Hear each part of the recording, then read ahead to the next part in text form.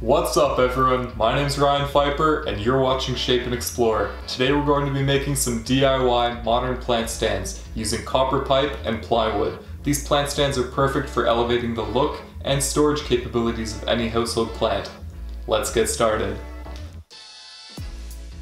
I started off by measuring the dimensions of each flower pot. This will ensure that each pot fits within its respective stand, and I'll have links down below to the pots that I used. I then moved over to the table saw where I ripped down some plywood strips. These strips will form the main structure of each plant stand. I ripped 2 strips to be 1 1/4 inches wide and another 2 to be 1 1/8 inch wide. You only need 1 strip at each width, but I made extra just in case.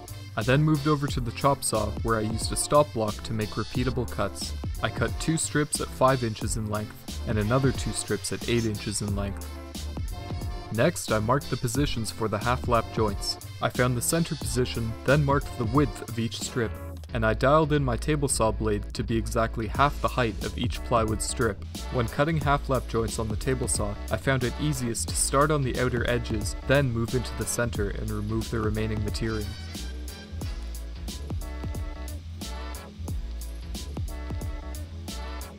On my first attempt at making a half lap, the joint was a little too narrow, so I carefully remarked the pieces, then went back to the table saw to trim them down ever so slightly. The minor trimming led to a really snug fit, so I repeated this process on the smaller half lap as well. To form the legs of the plant stands, I wanted to use copper pipes. I used an offcut to find the rough position, then measured and marked the final positions where I would need to drill holes. For the large plant stand, I'll be using 3/4 inch pipe, which requires a 7/8 inch bit, and for the small stand, I'll be using 1/2 inch pipe, which requires a 5/8 inch bit. I used my drill press to make nice clean holes. I took it slow and made sure that I used a backer board to prevent blowout. With the holes drilled, I then traced a gentle curve to round off the end of each piece. Then I used my disc sander to carefully match each curve. After that, I used wood glue to attach both halves of the plant stands. And I made sure to use plenty of clamps to hold everything together. While the glue dried, I used a pipe cutter to trim down the copper legs to their rough length. Then I polished the copper pipes using steel wool. Once the glue had cured, I removed the clamps and sanded everything down to 250 grit. After that, I did a test assembly of the legs to see how tall they needed to be to accommodate the pot. Once I found a suitable height, I recorded the measurement, then disassembled the test fitting. Then I mixed some 2-part epoxy and applied it liberally to the copper pipes to hold them in place. I then installed all 4 legs and used a damp paper towel to wipe away any excess epoxy.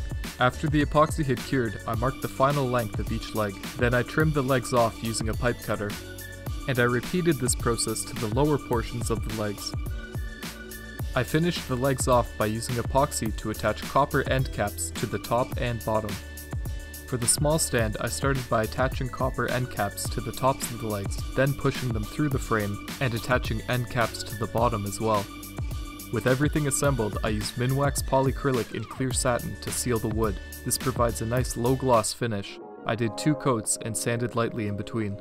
With everything sealed and sanded, the planter stands were done.